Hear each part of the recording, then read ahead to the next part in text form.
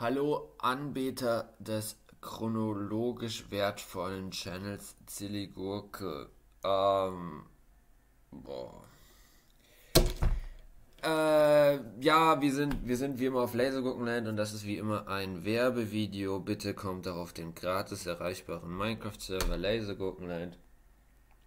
Erreichbar unter der IP sillyhuhn.com. Unter der Domain, alternativ natürlich die IP hier 149.202.127.134, je nachdem, was ihr lieber wollt. Oder halt sillyhuhn.com. Ja, wir schauen heute, wie schon gesagt, chronologisch wertvoller Channel, nachdem wir in den letzten Folgen Advanced Tor und Tor Next Generation Hidden Service, hast du nicht gesehen, gemacht haben. Kommt jetzt in dieser... Hä? Ist das Teil gerade verschwunden? Kommt es in dieser Folge von Aaron Jones Introduction to Tor. Also, ja. Und das ist von dem Channel Brian Cluff mit 2000 Abonnenten. Also keins dieser Biester, die wir uns sonst immer pressen, wie Black Hat, Tor Project, Defcon Conference, ne? Sondern Brian Cluff, habe ich noch nie von gehört, ist ein Video unter Creative Commons, wurde 2018 hochgeladen. Aaron Jones, Introduction to Tor, let's go. Mal sehen, was das so bringt. My name is Aaron Jones, and I work here at the Chandler Police Department. I am an employee of the Chandler Police Department, but I am not representing the Chandler Police Department. I am also a member of the Phoenix Linux Users Group. In addition to that, I have a master's degree in intelligence analysis. I've been working in law enforcement and in military for close to a decade now, if not a little bit more than. In addition to that, I talk regularly. I do this cybersecurity meetup. A lot of you have been seeing me for more than a year now, and I thank you for all the regular faces that I see here in the crowd. So what are we doing today? Performance objectives. Well, at the conclusion of this course, you, before you leave, will be able to identify what Tor is, identify one reason why you may wish to use Tor. You're going to be able to explain how Tor works, and in addition to that, you're going to be able to explain how Tor begins. Wie ist das denn schon exploded? War ich das gerade? Nein, das hätte man noch gehört. Of Tor. Oh, fuck. But before we get into that, we need to talk about a few things that are very, very important right now. The first one's going to be FOSTA, which is the Fight Online Sex Trafficking Act. Has everybody heard of this? Yes, a few of you have not. That's okay, we will explain it. So, as per usual, the very first link that if you go to this and you open up the FOSTA bill, it will take you to congress.gov and you can read exactly what is in it. Okay, you can head over to this webpage, you can pull up this bill, you can find out all the words that are inside of it, you can find out what actions have been taken, you can find out all the co-sponsors, the committees that are in relation to this bill, so House Energy and Commerce and then House Judiciary, and then we can also see related bills, which is very, very important here because many of these bills, in order to get around some of the people who were upset about them, they went ahead and just pushed it off into the budget. And we'll see that here in a little bit as well.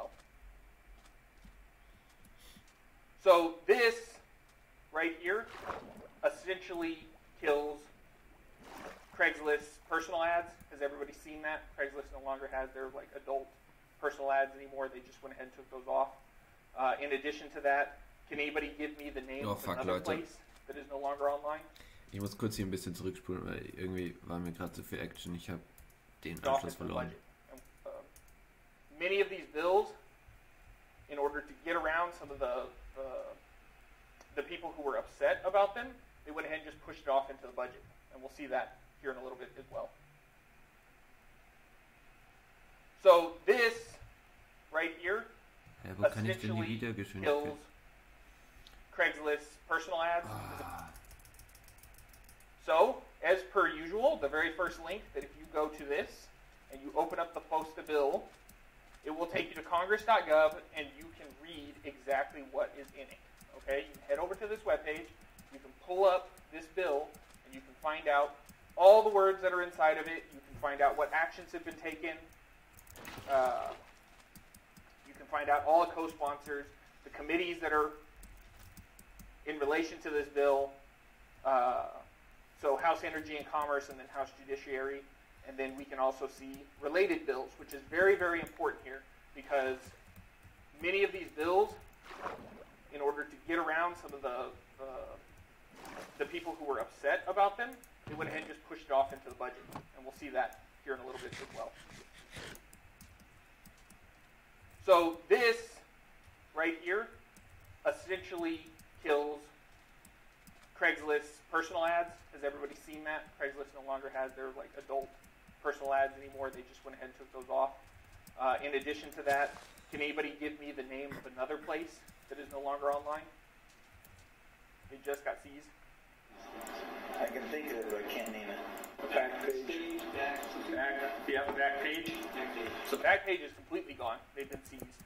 If you try to go to the Backpage webpage, it actually comes up with one of those really nifty, like, FBI seizure pictures with all the emblems and everything on it. Now, for those of you who are wondering, FOSTA didn't pass before Backpage went down. Okay, so keep that in mind. FOSTA hadn't become law yet before they took down Backpage. Therefore, anybody who tells you that okay, Leute, ich muss noch mal zurück. Das ist ja. Jetzt sind wir auf dem Wasser, jetzt höre ich mal zu. Regularly, I do analysis of the Phoenix Linux Users Group. In addition to that, I have a master's degree in intelligence analysis. I've been working in law enforcement and in military for close to a decade now, if not a little bit more than. In addition to that, I talk regularly. I do this cybersecurity meetup. A lot of you have been seeing me for more than a year now, and I thank you for all the regular faces that I see here in the crowd. So what are we doing today? Performance objectives. Well, at the conclusion of this course, you, before you leave, will be able to identify what Tor is, identify one reason why you may wish to use Tor. You're going to be able to explain how Tor works, and in addition to that, you're going to be able to explain how Tor began. What are the very beginnings of Tor. But before we get into that, we need to talk about a few things that are very, very important right now. The first one's going to be FOSTA, which is the Fight Online Sex Trafficking Act. Has everybody heard of this? Yes, a few of you have not. That's okay, we will explain it. So, as per usual, the very first link that if you go to this and you open up the FOSTA bill, it will take you to congress.gov. Was war das für ein sketchy Redirect Link? Exactly what is in it. Okay, you can head over to this webpage, you can pull up this bill, and you can find out all the words that are inside of it. You can find out what actions have been taken. You can find out all the co-sponsors, the committees that are in relation to this bill. So House Energy and Commerce, and then House Judiciary. And then we can also see related bills, which is very, very important here, because many of these bills, in order to get around some of the people who were upset about them, they went ahead and just pushed it off into the budget. And we'll see that here in a little bit as well. So this right here essentially kills Craigslist's personal ads. Has everybody seen that? Okay, gut. Keine Angst, ich bin nicht nochmal zurück. Ich will nur mal klarstellen. Der hat einfach die ganze Zeit nie wirklich erklärt, was das ist. Oder? Also, oder trippe ich jetzt? Und ich dachte, er hat irgendwelche Sachen vorgelesen, die erklären, wieso Craigslist nicht mehr funktioniert. Aber anscheinend hat er nur gezeigt, wo man dieses FOSTA findet, dieses Fight Online Sex Traffic. Und genau, ich glaube, die Erklärung kommt jetzt erst. No longer has their like adult personal ads anymore. They just went ahead and took those off. In addition to that, can anybody give me the name of another place that is no longer online? Ich habe von diesem FOSTA noch nie gehört. Wann ist denn das? 2008? Backpage. So Backpage is completely gone. They've been seized. If you try to go to the Backpage webpage, it actually comes up with one of those really Backpage habe ich auch noch nie gehört. FBI seizure pictures with all the emblems and everything on it. Now, for those of you who are wondering, FOSTA didn't pass before Backpage went down. Okay, so keep that in mind. FOSTA hadn't become law yet before they took down Backpage.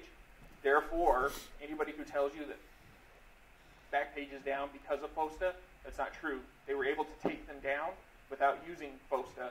However, FOSTA is going to be a part of this case. Okay? So what is it in relation to? Well, the thing that they're worried about is any webpage that's promoting prostitution or sex trafficking can now be held responsible for the content within. This is a really, really big change. For over all the years that we have had the ability to say and do pretty much anything that we want on a webpage without somebody being held responsible for it, this is a massive change for this, okay?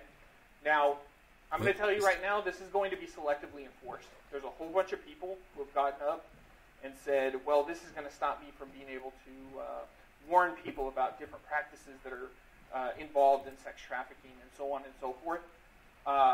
This is targeting people like the owner of Backpage. Now, let me explain what happened with Backpage and why they're in so much trouble and why the owner of Backpage is actually being charged with pimping. Okay? That's the actual charge that he got picked up for was pimping. Well, one of them, yes, but it's the main one. The main one that they're going to try to get him, I think, on 20 years for is pimping. So he creates Backpage, and he has a section which is the adults advertisement section, and they were pulling in anywhere from 10 to hundreds of millions of dollars off of that section.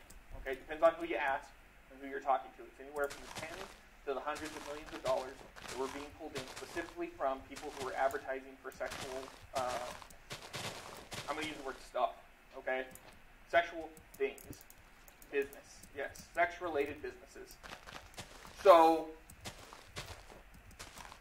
FBI agents created accounts, they purchased advertising, they contacted him, and they made it clear multiple times, hi, my name's so-and-so, I'm a victim of sex trafficking, and I need to give you money so that I can post advertisements on your page so that I can sell my body, or I'm going to be beaten by my pimp, or so on and so forth.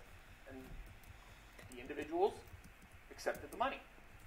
And they became more and more blatant with what they were telling this person and saying things that could be upheld in court. Okay, so they could use this stuff in court. And eventually the FBI said, okay, they know that these people are being trafficked. They know that they're victims. They know that these things are occurring. And not only that, they're accepting money and they're facilitating. So people who are having issues with their accounts and would admit, yes, I'm being trafficked, or yes, I'm a prostitute, or yes, so on and so forth. Even though all of that was within the email, they were still providing support for them to make sure that their accounts functioned so that they could continue to become victims or be victimized. After all of this had occurred over several years, several investigations, so on and so forth, apparently now they finally have enough evidence that it started to stick. So as soon as the guy got back, I believe from Denmark, they went ahead and executed arrests. They served search warrants. They captured servers, so on and so forth. Picked all this stuff up, and now the guy is facing 20 years with the main charge of pimping. Many of them who have been arrested right now are already pleading out. So they've already said, you know what, we'll just plead guilty, we'll take lesser sentences. Now, some news outlets are claiming that if you're LGBT, this is going to unfairly target you in particular, or any number of other things that they're saying. I don't like the fact that they're passing this law. I don't like the law. Everybody knows kind of how I am about this stuff. However, you can't facilitate pimping, drugs, narcotics, any of these things from your home. You can't facilitate them from the newspaper. There's an endless supply of places where you can do these things that they will investigate you. Your webpage is no different. And it's not like this is setting any kind of new precedent either. I mean, they went after what? The Silk Road? So the Silk Road existed. That was a place where people were buying and selling drugs. And in addition to that, any number of other services, including prostitution, well, they were investigated and that place was shut down. So this isn't different, but I think the fact that this is a little bit more high profile and a little bit more open, having been on the open net for so long, this is becoming a much bigger deal. Now on here, there is a link to a television show called The Computer Chronicles, which this was recorded in about 1980 something. 1985, 1986, right around in there, where they're discussing things like BBSs and modems. And now, if you were to click on this, it will take you to YouTube, and it will take you to the direct part of the show where they talk about a BBS owner sitting there right next to an assistant district attorney, and they're arguing whether or not that BBS owner is responsible for what's posted on his BBS. Now, people were posting child pornography on his BBS. People were posting advertisements for prostitution. They were posting all kinds of things that we would be familiar with today, all the way back then, on this guy's dial-up BBS. And here's the district attorney arguing that he should be held responsible for it, while he sits there and argues that he should not be held responsible for it. Now, for many years, it was very common for people to not be held responsible. That was sort of upheld, but always argued. And so this is not a new argument. Nothing here that we're discussing within this bill, and nothing that's happening here, isn't something that hasn't happened all the way back in the beginning of time. Okay? So, the question is, should an administrator be held responsible for the discussions held on their boards? Is your BBS or your webpage like a newspaper with First Amendment rights, or is it like a utility that is subject to regulation? Those questions were posed then, and now they're posed today. However, the laws are turning against those of us who administer web pages, those of us who administer BBSs. I still run a BBS. So, I don't get a lot of traffic. But wie schnell ist diese Spinne? What the get on fuck? there and say something terrible or bad or whatever, and maybe I could get in trouble for it. I want you all to do a little research, find out what's going on with these things, and also look at the historical arguments that were posed, and just try to find out for yourself which way we should be headed. Obviously, I'm a big free speech proponent. I'm real big on, don't punish the masses, punish the criminal, so on and so forth. Like, we shouldn't all be held responsible for the bad works of a very small few. But everybody here needs to figure out that this is not a new argument. This is something that's been going on for a long time, and it's finally coming to fruition for those who want to take away your ability to say things that you want to be able to say online. Next one is the Cloud Act, and this one's real important because this has to do with Microsoft and some of the stuff that's going on with them right now. Microsoft has been in court for a very, very long while, and what they've been in court for is they have stated very clearly that if you have data and it is on Microsoft servers, well, it is a possibility that that data could be held in a foreign country. And if it is, they can't give it to U.S. law enforcement. They can't give it to intelligence agencies over here. They can't give that information to us. I'm going to use the word us because of the fact that it's held over there and it's not beholden to our laws. So, this Cloud Act, which, again, if you click on it, takes you right to congress.gov. You can read it so you all can see. I want to make sure that everybody knows that don't just take my word for it. Make sure that you're going out and you're reading all this stuff so that you can better understand it. They went ahead and just put that in the budget. Instead of having to sit there and vote on it and do all of that stuff, they added it to the budget. It got passed. The budget went through, so now we're under the Cloud Act.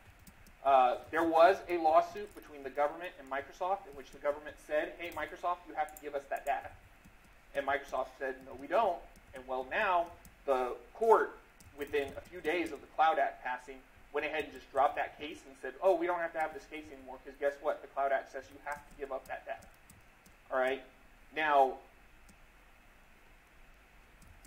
I have sat down and I have spoken to members of law enforcement who are on both sides of the fence on this. Okay? I have talked to investigators who work on child pornography cases, who investigate these kind of crimes, that by having had this pass, they expect several cases to go from being open to closed and solved very, very quickly, because this has changed. Okay? However, this is a loophole.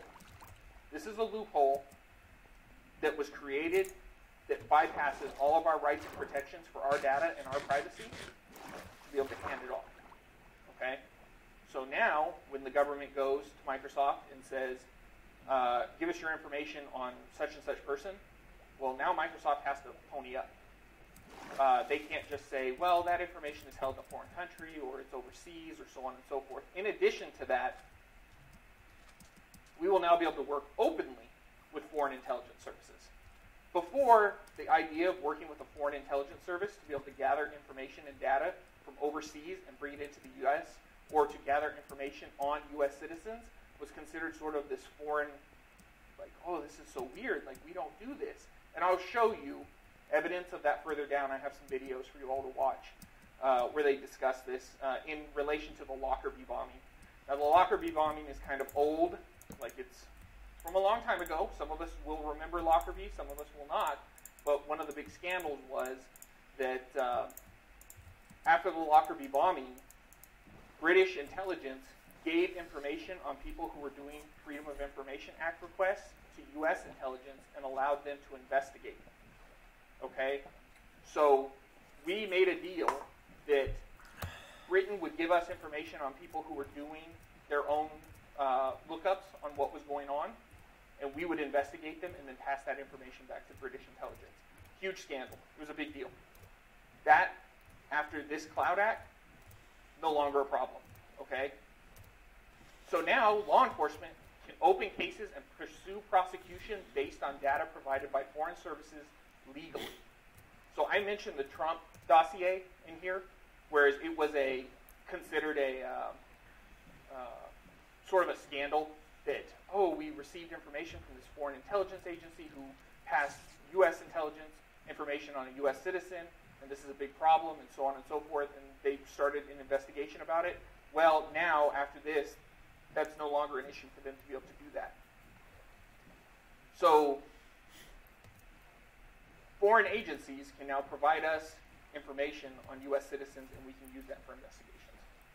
That's the end of it right there.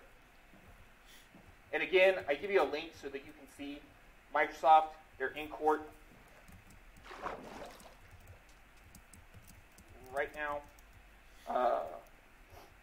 The Department of Justice has already asked the Supreme Court to drop the Microsoft case. It's already been dropped. There's a ton of information here. You really ought to take the time to look into this stuff because it's very, very important. And it's relevant to our uses of Freenet, of IPv4. Okay? This is what's happening on what amounts to the ClearNet, the OpenNet. And if we're investigating these tool sets that are supposed to keep us private, es ist richtig schön hier. Oh mein Gott, ich lasse mich hier nieder. Or how we're behaving.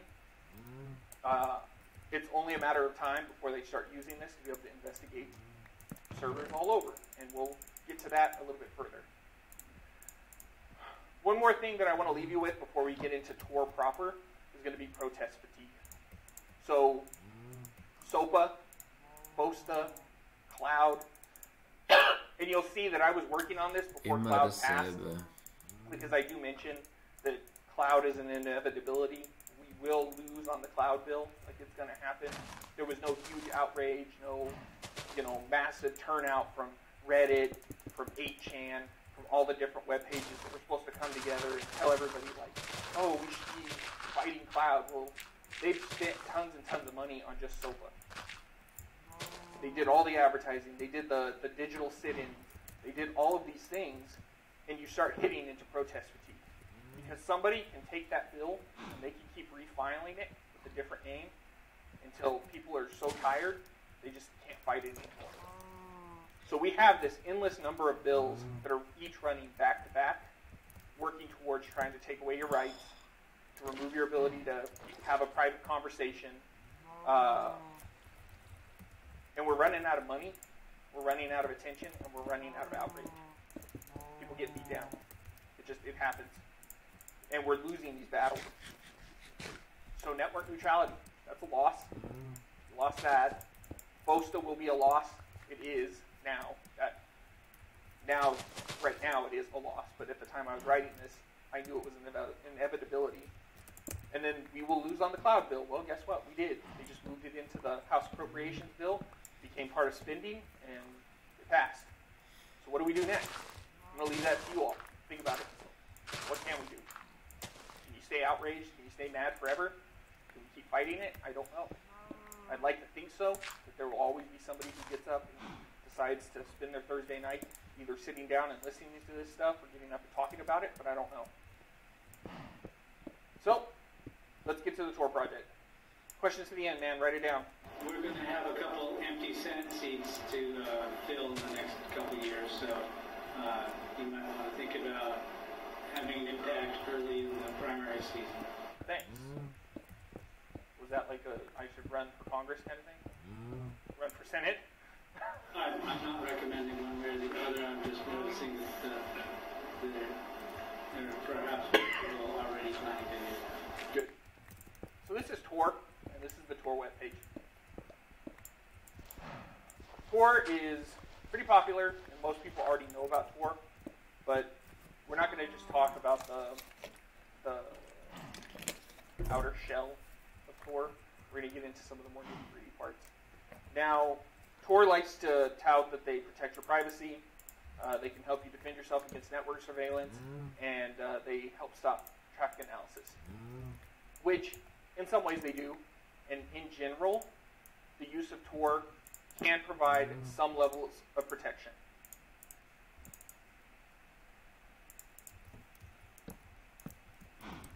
I'm going to interrupt that thought right now. Story time on what happens if you use Tor, but nobody else is using it. So, out here, college, nameless, not going to name the college, it was time for finals, and everybody had to go do their testing. So, one of the gentlemen who had gone for finals decided to sit down and jump on the internet using Tor and send a message through one of those text-to-speech deaf phone call systems and said, I've got a bomb planted, it's going to blow up in the school, blah, blah, blah, everybody's going to die, go set this whole place on fire. Using Tor. And then as soon as he was done with that... Oh, ich glaube, von dem Fall habe ich gehört. Okay. Now, for those of you who are in the audience, Ja, can gut, anybody die tell wenigen. me what his biggest mistake was? Time frame. Yeah, and getting out of it. Time frame. So, he didn't have Tor on, and then he turned it on, he did his business, and then he turned it off. So now he set a timestamp. There's an empty spot, kind of like taking scissors and cutting it out of that little time space. And there's a great big old empty spot. So the school, of course, being scared, picks up the phone, calls in the FBI, calls in the SWAT team, calls in everybody, and says, we just got this huge threat. This is a terrible thing. Everybody's going to die. So everybody rolls out with all their equipment and their gear, shows up, immediately looks at the logs, and they see from, 10 o'clock in the morning till 10 o'clock, 10:02 a.m., there's this small chunk of time in which somebody was on Tor, and he was the only Tor user on the entire network. He was the only person that was there during that small period of time, and he had called in a threat. But they didn't see the threat part. So what do? They go, they knock on the door, the guy opens up the door, and they say, we know that you called in the threat, we know it's you, blah, blah, blah. Was it you? And he immediately breaks down. Yeah, I called it in, I didn't want to take my finals. Scared I wasn't going to pass. So he immediately admitted to what he did, because A, he'd done it, B, he was scared of all the people with guns and body armor and stuff that showed up at his door, and C, he had left a giant trail of breadcrumbs for everybody to follow right back to his dorm room. Tor can provide you some levels of privacy. Tor does not make you invincible. Freenet doesn't make you invincible. Okay? In addition to that, I2P does not make you invincible. You can use any of these tools, but you will always leave. Now there's an M word here. Metadata. Now we've talked about metadata in here before when I was talking about some of the intelligence analysis stuff that we do. But there's that data that isn't the core data. It's that supporting and surrounding data that you can still use to build the picture. It's kind of like having a jigsaw puzzle with some of the pieces in the middle pulled out, but there's still enough information for you to be able to figure out what that picture is. Does that make sense? You can build the frame, but you don't have to have, the picture of Cassius Clay's face to know, oh, that's Muhammad Ali right there. But you can see that pose. Okay.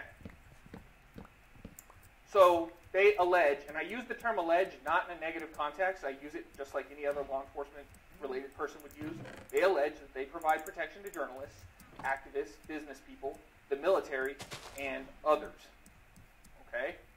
Tor encrypts their traffic and bundles it through a method known as onion routing before passing on this bundle of information between nodes on the way to the destination. Now, big difference here. We talked about garlic routing with I2P, right? And now we're talking about onion routing here. The idea being with garlic routing, you have several different layers of communication for several different people, whereas with onion routing, that communication is only for one sole user. So you have one onion, but with garlic routing, you can carry the information for multiple users.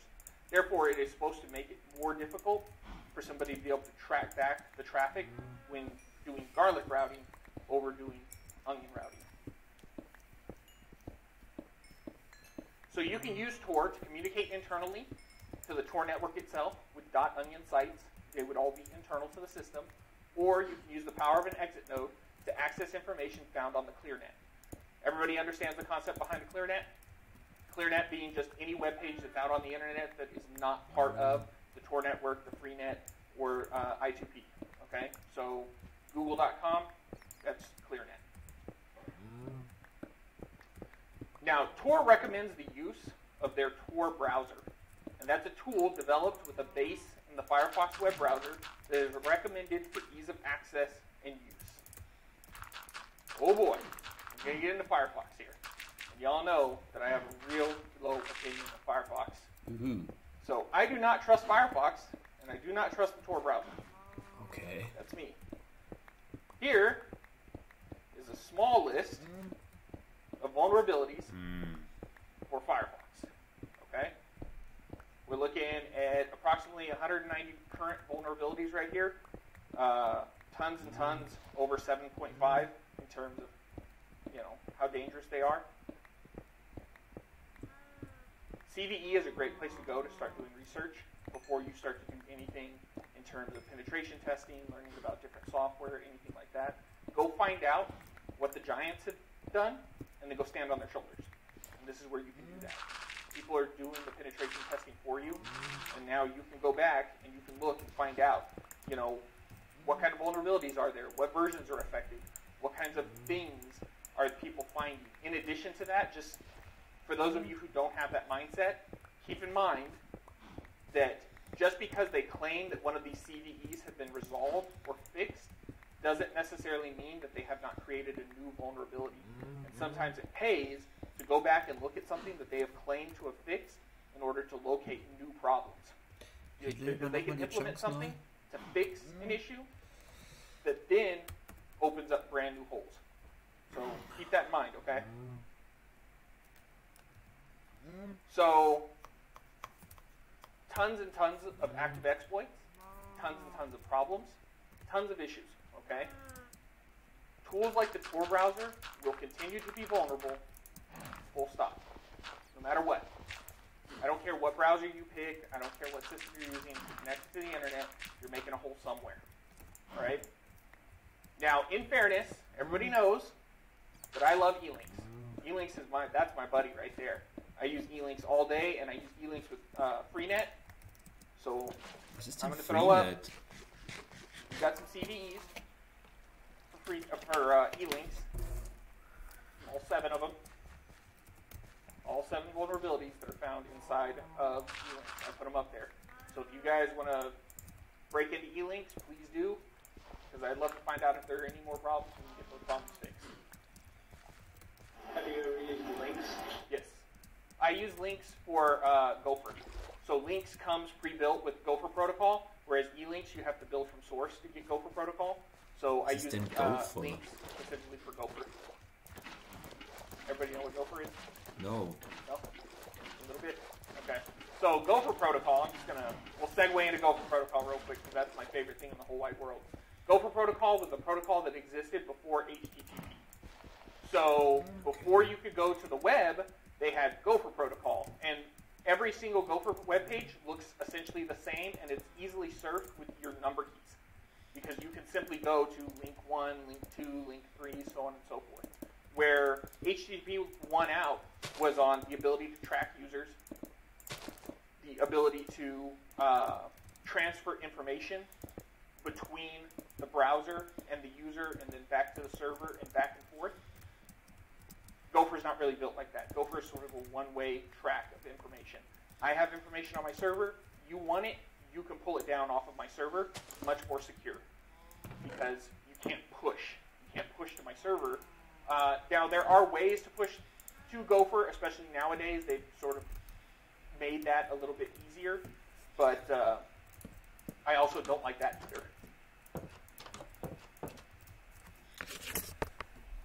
Your browser, and we've talked about this before, and we'll talk about it again. Your browser sucks. My browser sucks. Everybody's browser sucks. There's tons of problems. Can anybody here tell me, starts with the J, what is the worst part of modern-day browsers? JavaScript. JavaScript. Most of your vulnerabilities that you're going to find in Firefox, in the Tor browser, and in some of the vulnerabilities that we'll talk about down below, JavaScript. It's somebody using JavaScript to be able to attack the browser, and then from there, de-anonymize the user. Now, and we'll talk about this again in a little bit, but the Tor browser does not disable JavaScript by default, which is what has caught up a lot of people.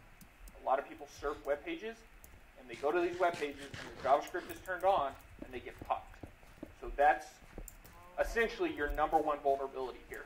And I'm going to be fair here, and I'm going to tell you, that's not Tor's fault. Okay, the Tor protocol is fairly sound. When you're attacking a system by targeting the web browser, that is completely different than targeting the system because you're able to actually attack the protocol. Everybody understand what I'm saying there? So I'm not saying that Tor is a bad system in and of itself, or that the Tor protocol is bad, or anything like that. It's the supporting software that surrounds Tor that I disagree with and I have a problem with. So, GitHub, it is. Well, this is actually GitWeb. So this is where Tor does their development, and you can come here and you can start viewing the Tor commits. You can see what code is being written. You can see who's committing to it. I've told you all this before. I'll tell you all again. If you're going to use software like this, please review the source code. If no more than to go and look at who is developing on it and get a feel for who actually pushes code. Because that could be the difference between you identifying somebody doing something malicious with the system or not knowing who's working on the system. Familiarize yourself with the coders at the bare minimum. Even if you can't read the code itself yet, it's also good practice so you can start familiarizing yourself with it. Especially for those of you who are my students, start learning to familiarize yourself with other people's code. Because guess what? When you get out into the real world, a lot of what you'll be doing is supporting other people's code. Yeah, developers read code, they don't write it most of the time. They also have a GitHub, so you can head there. Some of it is active, some of it is not. So they have GitHub. I've added links there. You can head there as well. GitHub fanboy.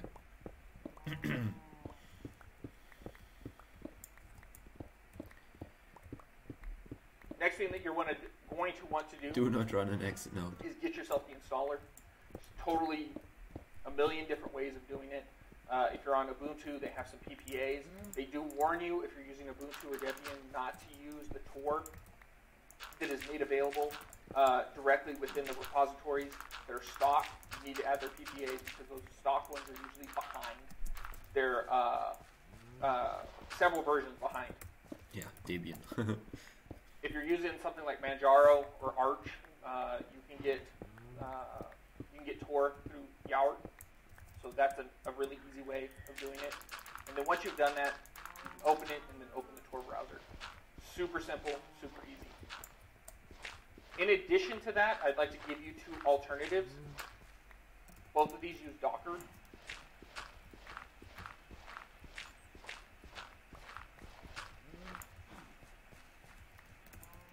So you can either proxy all of your content through Docker and send it through Provoxy, which is one way of doing it, and then another group has a way of doing it so that you can send it through their own proxy and using IP tables. And then in addition to that, you can always just run the browser natively. Now, everybody knows that, like Freenet and I2P, I run those on a server that has something to do with my house.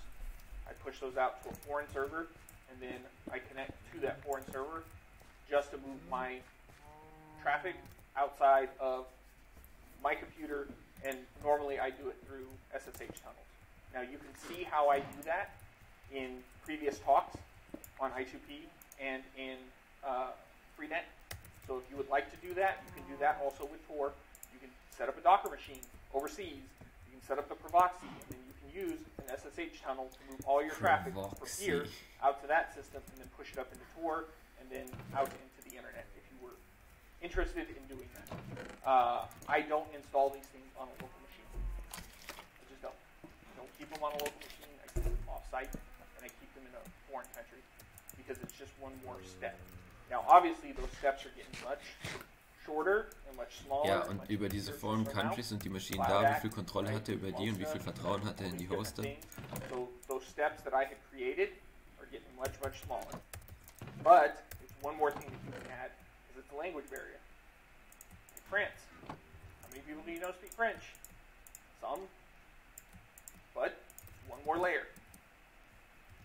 And also, there's a ton of people in France who speak English because I actually work with those guys pretty regularly out in France on server stuff, and their English is great. So that's also not a barrier.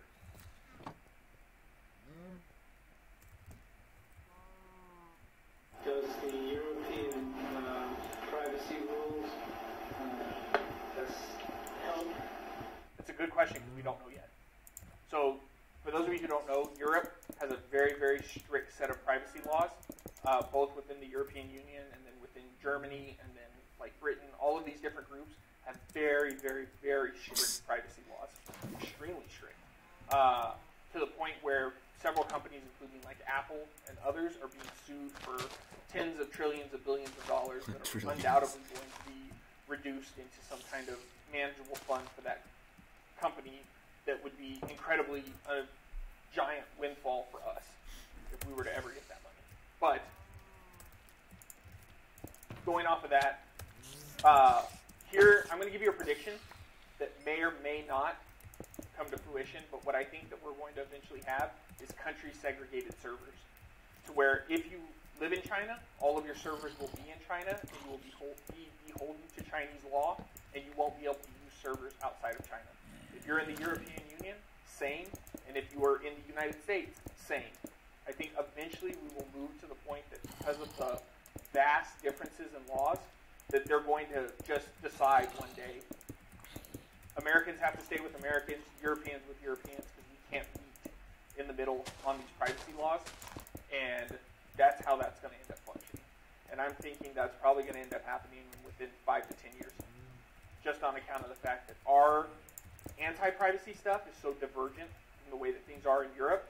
The amount of fines that people like Microsoft and Apple are going to get popped with for mistakes that they're going to make, it's not going to be worth it. It'll be a better idea for them to just keep things separate. In addition to that, if you don't know this, but Apple is moving a whole ton of servers into China in order to meet their laws right now. So for Apple to be able to do business in China, they moved the servers into China and given the SSH keys and all the security keys to the Chinese so that they can go through that server whenever they want. What? So keep that in mind. What the fuck? So back to Tor. are a Tor user and you're using Tor from your home, the FBI has you on a watch list. For reals, not for plays. Like, that's oh, das habe ich gerade schon in einem anderen Talk gehört. Word. They actually have a watch list that will pop up eventually, and your ISP will report you, and they will say, hey, this person is using Tor from their home, and then eventually they'll put you on a list of people that they need to keep an eye on. No different than if you were a member of Linux Journal and you owned a copy of Linux Journal. Well, guess what? You were on an FBI watch list. And that's in their documentation that was used by Edward Snowden and all of them. So we have the paperwork that says that they're doing this. Here's a news article on it from the Register. They can issue a warrant to monitor you, to monitor your traffic, to tap your phone lines, to do whatever it is that they want to do if you're using Tor. Okay? Tor is an indicator. Tor exists as an indicator of criminal activity. Bar none. Okay? That's it. If you're using Tor and you're using it from your house, you're being watched. Guess what? I'm probably on a ton of lists. Like a whole ton of lists. Because I've been doing I2P and Freenet and Tor, and I've been writing all this stuff and investigating all kinds of things and typing crazy stuff into Google and DuckDuckGo and all these different places all day. I am shocked that somebody hasn't come and knocked on my door yet. But I guess we'll see. How do they justify probable cause? So, funny you would ask, because that's the actual text right there. Yeah, I can actually read this to you, though. So, authority to issue a warrant. At the request of a federal law enforcement officer or an attorney for the government, a magistrate judge with authority in any district where activities related to a crime may have occurred. Guess what? Crimes occur every day. Okay? So, anywhere crime may have occurred has authority to issue a warrant to use remote access to search electronic storage media and to seize or copy electronically stored information located within or outside that district.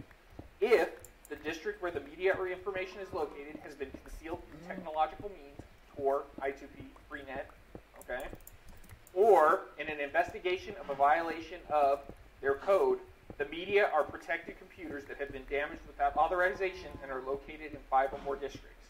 So if you've got a cloud and somebody breaks into your cloud, well, now the FBI can go break into your cloud too to go start an investigation. If you are using Tor, they are authorized to ask for a warrant and then break into your home computer. Okay? And there's the text right there. There's a breakdown of what they can do. Now, sadly, we can't watch videos here. I would love to be able to play this video for you. Okay, Leute, ja, das war's mit dieser Episode. Das ist noch ein Talk, wir sind jetzt in der Hälfte durch, wir schauen in der nächsten Folge weiter, von Aaron Jones, Introduction to Tor auf dem Channel Brian Cluff. Wir spielen hier auf dem gratis erreichbaren Minecraft-Server, Anarchy Minecraft-Server, Lasergurkenland mit LP 149.202.1.7.134 oder eben sillyhuhn.com. Genau, alles klar, dann sehen wir uns in der nächsten Episode.